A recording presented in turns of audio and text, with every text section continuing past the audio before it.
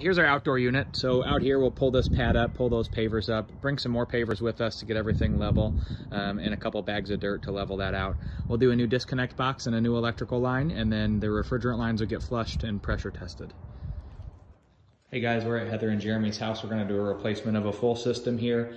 For the furnace and air conditioner, we'll pull this furnace out and we'll set our new furnace on top of a 6-inch furnace base, build back up into the existing plenum with a new coil. We'll put a new return drop in. We'll do a 5-inch media cabinet between the drop and the furnace.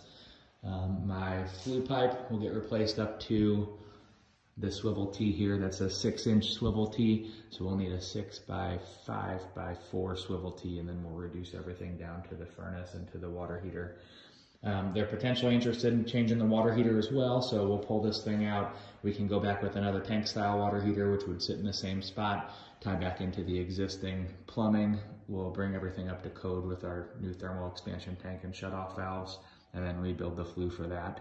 If they decide to go with a tankless water heater, we'll mount that over here to the wall, and then we can determine whether or not they want to put in like recirculation loops and that kind of stuff as well. But it'll mount to the wall right there, and we'll run our new electrical from the ceiling over to the breaker panel, which this is a car hammer load center. This is all going to be replaced.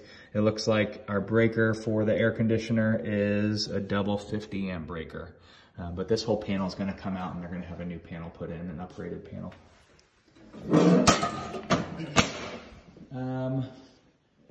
Let's see here. Refrigerant lines will just get flushed and pressure tested, so we'll cut those here, flush everything out, and pressure test them back to the system.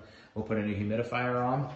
Whenever we build this return drop, set our new humidifier in and pipe that back over to the supply side, and then all my drain lines run from the system itself around to the front to a floor drain right there. So we'll just tie all that stuff back in. Gas lines are all up to code. There's shut-off valves for everything, and then my electrical's up to code. It goes above the joist there. So that's pretty much it. We will have to go through the main part of the house, so bring some tarps to walk across the hardwood floors and carpets.